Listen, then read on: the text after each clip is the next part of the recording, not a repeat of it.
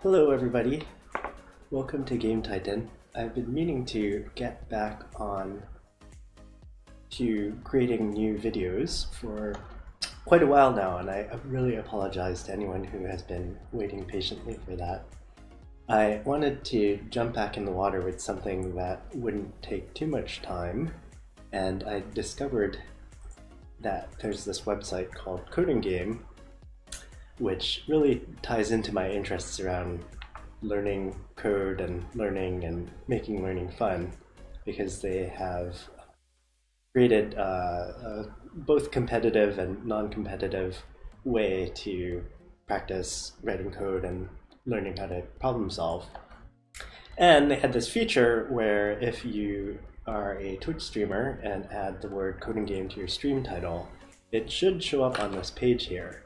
And if I've done everything correctly, which I'm completely not sure that I have, this stream may show up on this page, because I think, let me actually just check, I think that this stream title actually says CodinGame in it on Twitch.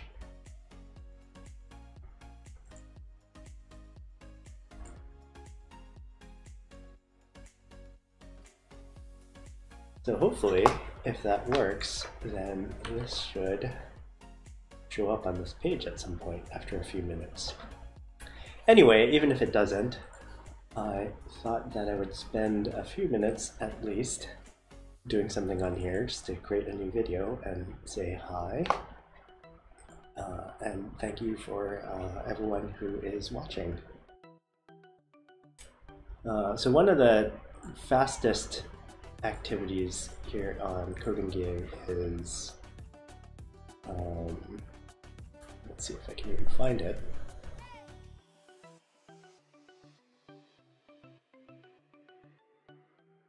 Is called Clash of Code, and Clash of Code has these very simple programming problems.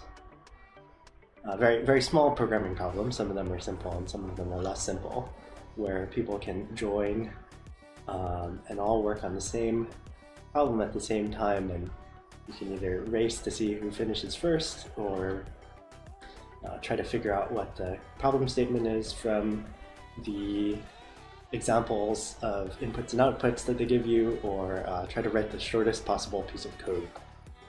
So that looks like a bunch of people, and let's get started.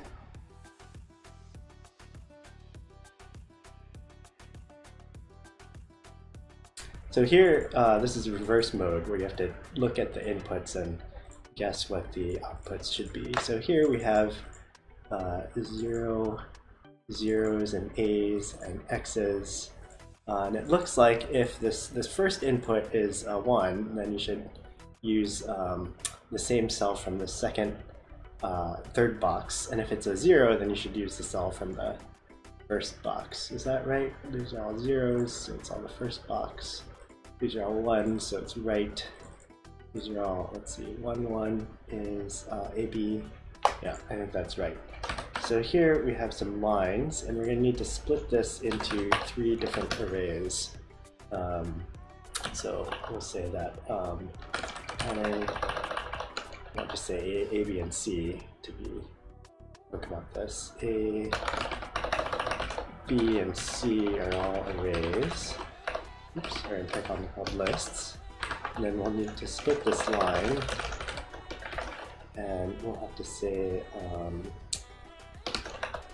X, Y, Z. We'll just assume that there's three space separate words per line. We'll say A dot append X, B dot append Y, and C dot append Z. And so what we should have now is each of these arrays in A, B, and C. So we're going to have to assume, since we're timed here,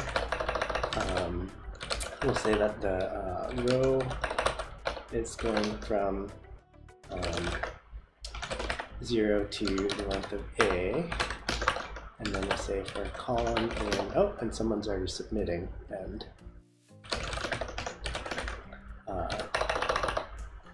got it correct. And we'll say if row a of row and call is equal to 0, then we want to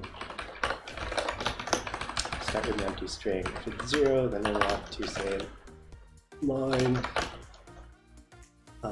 If it's 0, we want to take the first item, and if it's 1, then we'll take the second as the second grid. And then we'll print the line out. And hopefully that doesn't work at all. Let's see. Not in a function on line 17. So this colon. Line 17. There's a dot over here. Int has no length. So A is, I'm sorry, on line 17, oh wait, row is actually an integer. Now, this isn't working because we have B here.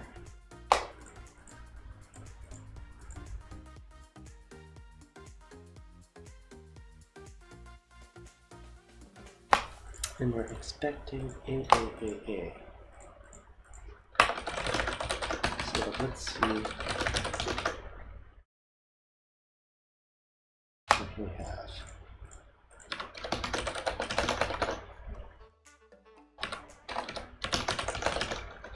This is actually kind of difficult while talking out loud at the same time.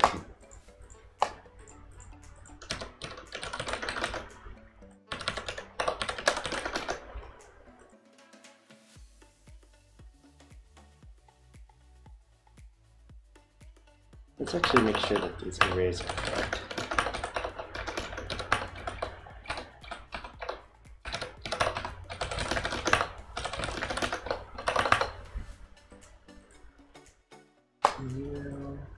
Yeah, that looks correct to me.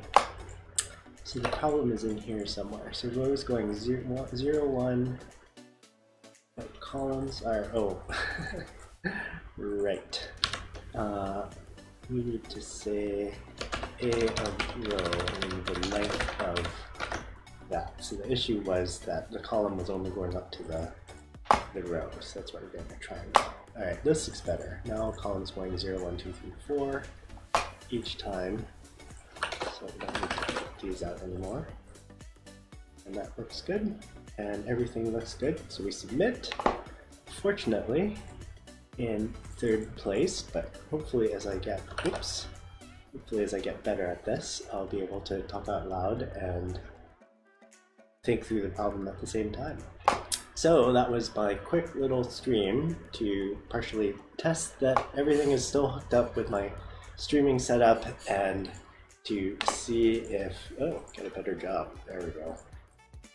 To see, and let me actually just check to see if I show up here on the live streams page. And there I am, how exciting.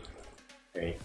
Thank you for anyone who saw this, and I am happy to be back, and hopefully this will be the start of a new habit to stream much more regularly. I'm looking forward to it a lot. Thanks, and see you next time.